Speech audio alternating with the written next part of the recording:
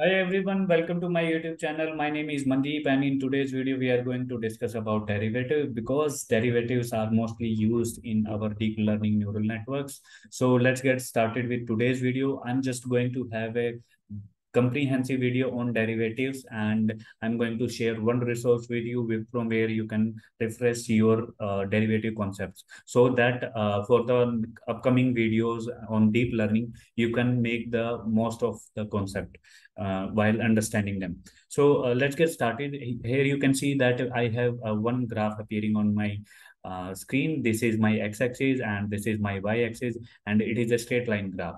So let's say if I want to find the slope of this line, slope is basically term in general terms how much y is changing with respect to change in x. So if I take a look at here, if I am changing 1 unit, let's say I'm going from 2 to 3 in on the x-axis, there is a change in y with respect to x, which is 3 units. So x y change, y value goes from 6 to 9. So that means change in y delta y by delta x is equal to 3. So because there is a constant change, so let's say if I want to find here slope as well, here it will also be same. So this is what is slope is, and it is a very simple straight equation, but in our actual life we never get this much of simple things. So let's say if I have something, a graph of, for let's say y is equal to x here, x square something, y is equal to x square equation, and the graph would appear something like this. And then you would be able to find that the slope is changing at every point of time. Here slope is different, here slope is different, and here slope is different. It has different values. So how to find slope in such scenarios? To handle such scenarios, we use derivatives. So derivatives, if let's say I want to take the derivative of this, dy by dx will be that means change in y with respect to change in x would be 2 of x, because in derivatives as per rules, so what if whatever is the power of the variable, we just bring it in front of that variable and subtract the power by 1. So this will become as 2x. So this thing is represented as a, that this change is represented as it in terms of a function. So it is a function which represents the change in x with respect to change in y with respect to x. So this is the derivative thing. And let's say now, if we talk about what is difference between slope and derivative, slope are basically used for linear equation. Derivatives are used for non-linear equation. Slope is constant and derivative it as a function.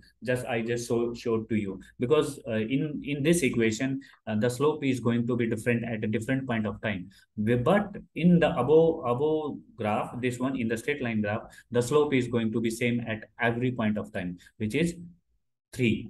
So this is about slope and derivative. Now I'm just going to take you a good example to make a sense of it. Let's say we have this equation fx is equal to x cube plus y square. We have two variables here, and let's say if I want to find the derivative of this function with respect to derivative of x variable, then it is going to be 3, because I will bring 3 in front of x and will subtract the power by 1. It is going to be 3x square, and y is going to be constant here. So and the derivative of constant is always 0. You can refer the so this will come out to be 3x square. So that means in this function, derivative of this function with respect to x is 3x square.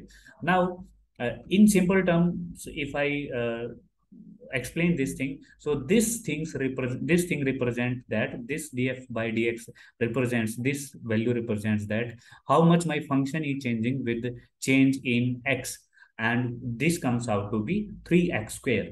So this is again a function. The similarly, let's say if I want to find the derivative of f divide derivative of with respect to derivative of y, so it is going to be at the, now in this case x will become constant, so it will become 0 derivative of it, and derivative of y square will become 2y. So these are the simple things that you must have studied into your 11th or 12th class. I'm just refreshing these things. So now if I take the same equation and try to fit into one of the classical problems that we take, let's say house price prediction. So if I term this equation as f of xy, let's say if I take x is equal to, let's say, my bedroom, and and y is, let's say, my square feet or size. So the above equation would become something like this: f of bedroom comma y. Now this function f of bedroom comma square feet, and so what it will become? It will become something like this: bedroom cube, because it was x cube, bedroom cube plus square feet square.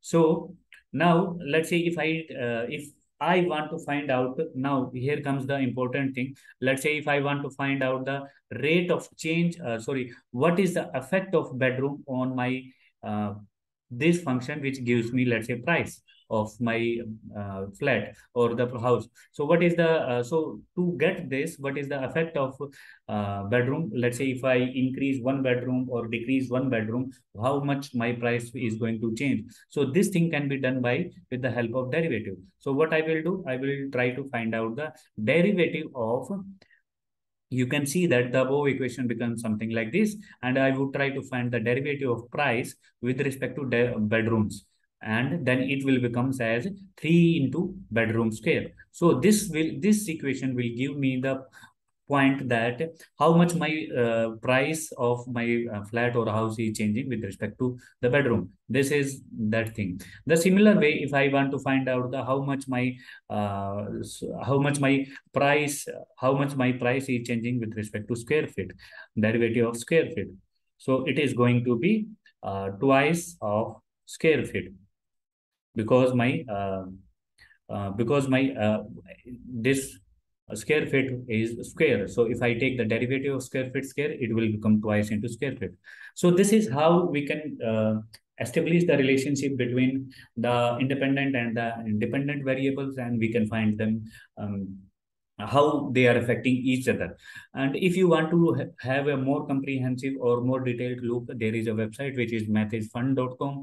You can go to this and you can find they have explained it in very simple terms, and you would be able to refresh your concept. So that's all for this video, guys. So please check this out, and if you have liked this video, please share it with your friends. If you don't like this video, please let me know what I can improve upon. So that's all for this video, guys. Please share it with your friends, subscribe my channel, and till the next video, bye bye, take care.